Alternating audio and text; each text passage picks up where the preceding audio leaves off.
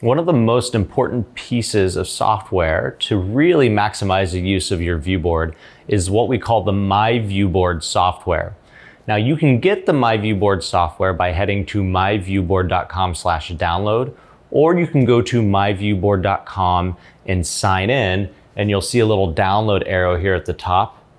And these is the different versions of the myViewBoard software you can download. Now, we make various versions of the Whiteboard software, so you'll notice there's a Windows version, an Android or APK version, a Google Play version, and then an App Store version. So this would be for like your MacBook or your iPad or something like that. So the Windows one is pretty straightforward. If you click on Windows, it'll just download and you can install that version. If you're running a Chromebook or a Chrome tablet, you're going to want to access the Google Play Store. And the way that you do that, or install it or deploy it to your different devices, is you need to, one, be the Google admin, go to your Google admin console. And then what you're going to do is you're going to head over to Devices, Chrome, Apps and Extensions, and then this option called Users and Browsers. From there, you'll be able to go in and use the plus sign to add an app. And you'll see here the little Dorito or the Google Play button. What you're going to want to do is click on that. And then it's going to allow you to search for the myViewBoard software. So I'm going to type in myViewBoard, perform my search. You'll see here's the Whiteboard software. And then what you're going to do is you're just going to select it, or essentially enable it for all users in your organization.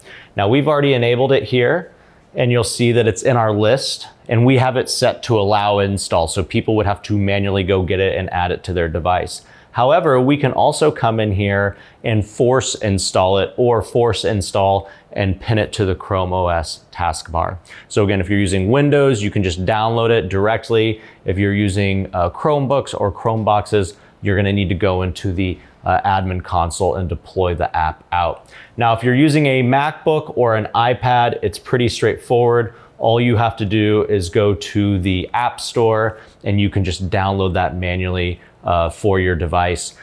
Keep in mind that it only runs on M1 and M2 processors if you're using a MacBook. And then the final version that you saw there was just the APK file. And so if you're not familiar with that, that's essentially just an Android installation file. So if I press the home button here and I go to the ViewBoard OS, you'll see that the myViewBoard APK is already installed on the ViewBoard itself.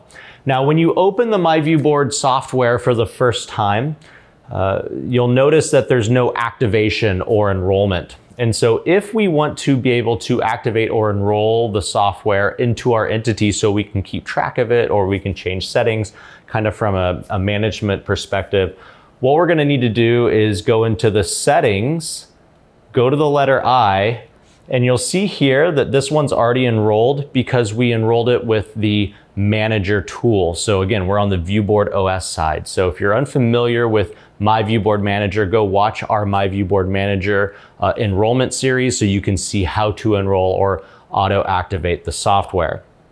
Now, if we're on a Windows device or a PC device and we have the myViewBoard software installed, it's going to look like this.